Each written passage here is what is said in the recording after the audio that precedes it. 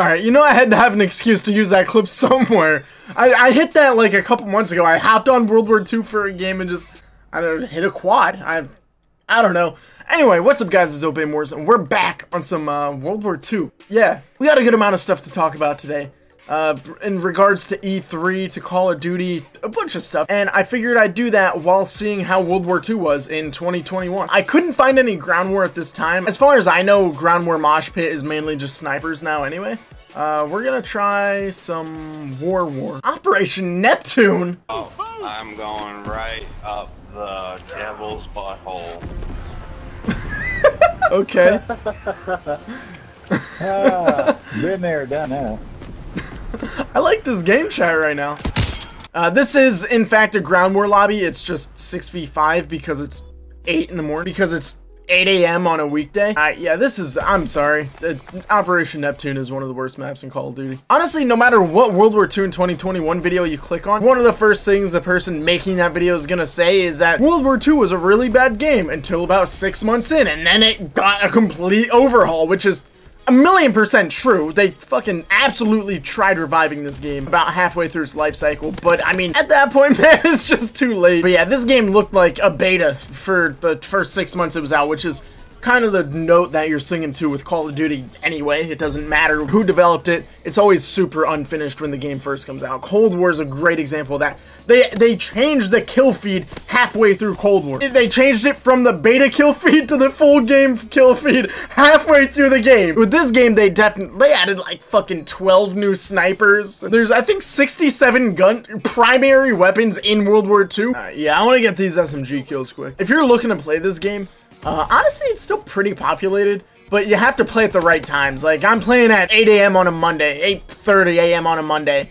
There's not going to be many lobbies around, because I feel like a lot of this game's demographic is probably people that work a normal, like, 9 to 5. Honestly, probably older Call of Duty fans, because this is more of an old Call of Duty than Modern Warfare or Cold War. It's definitely way more than Cold War. Cold War is, a little chalk. I mean, I know people in real life that don't want to fucking touch Cold War. They'd rather just keep playing Modern Warfare, go to Warzone, play World War II.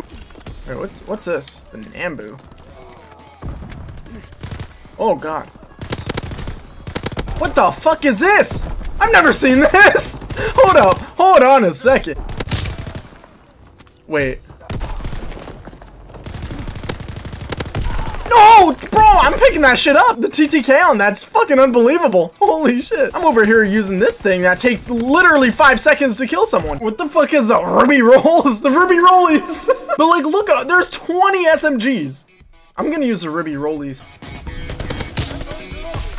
That ain't bad.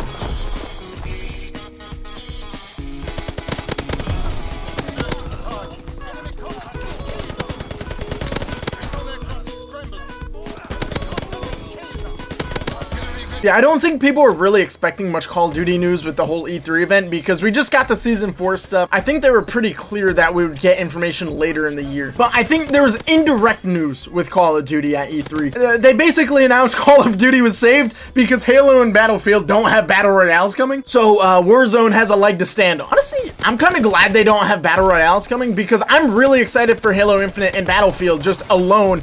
I think a Battle Royale would kind of be too much for me personally, and that might be a little narcissistic, might be a little selfish, like, oh, that'd be too much for me, but honestly, I want to play every single game coming out.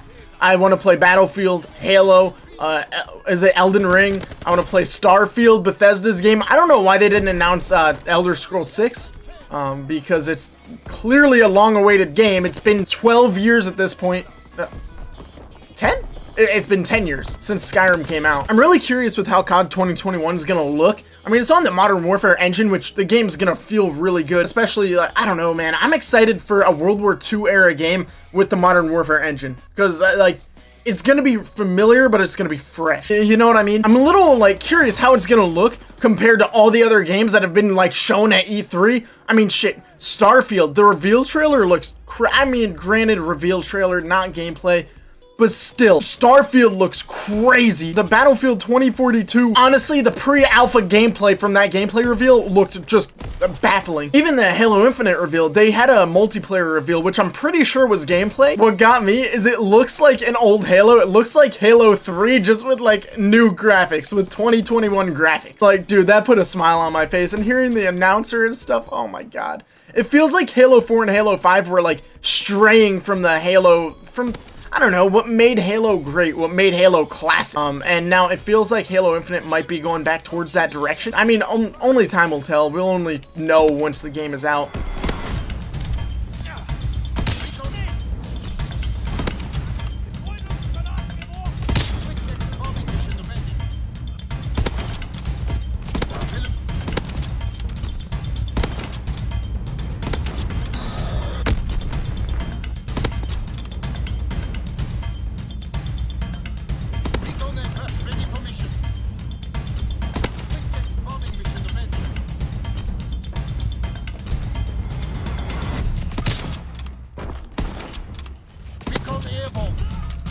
Artillery ready for orders, awaiting coordinates.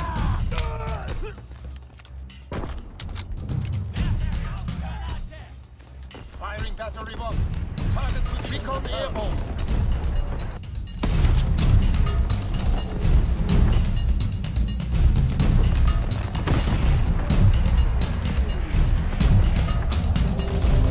No, bro, I accidentally called it in on a 20. Dark Lord, he's so good. Oh, fuck. I know I was sitting up in the train. I was being a little bitch, but I don't care, man. I just want a nuke. Get out of here, Heartless. Oh, they're all gonna be...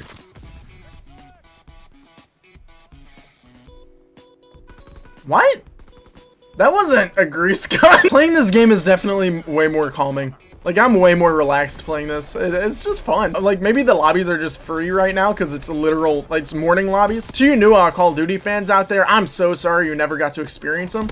But morning lobbies were something else, dude. I'm really curious how the microtransactions are gonna work in Halo Infinite. I really hope they don't, like, I mean, the game is free to play, which I'm really excited about, but I hope that it's not pay to win. I hope it's not like a Rose skin in Warzone, where it's not really pay to win, but it's kind of pay to win. All right, we got this done. Ooh, we got 3 supply drops. I'm gonna open supply drops quick. Oh, fuck, wait, what the fuck is that camo? I've never seen that. Yep, we're doing the baseball bat. Okay, maybe we'll use something that shows it a little bit better. That kind of looks like there's just blood on it, which looks kind of sick, honestly. All right, yeah, that one shows a little bit, way better. We're gonna run around and bonk people with this. They're gonna spawn back in here. Bonk. Oh. Oh. Oh my God, this game came out almost 4 years ago.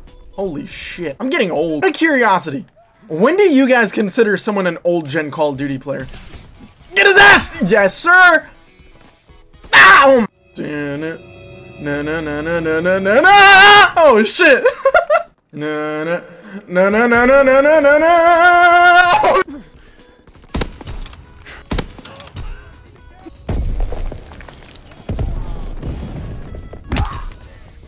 Come here! Best COD World War II in 2021. Not that populated at 9 AM on a Monday. The game is pretty good. It got a lot of shit because it had a garbage release. But Sledgehammer's a main developer in the next Call of Duty, so I mean, I guess we can probably expect the same stuff. Maybe, unless they somehow learned from this Call of Duty. Hey, I got another supply drop. Okay. If you'd like to see me play other games, let me know in the comments below. Yeah.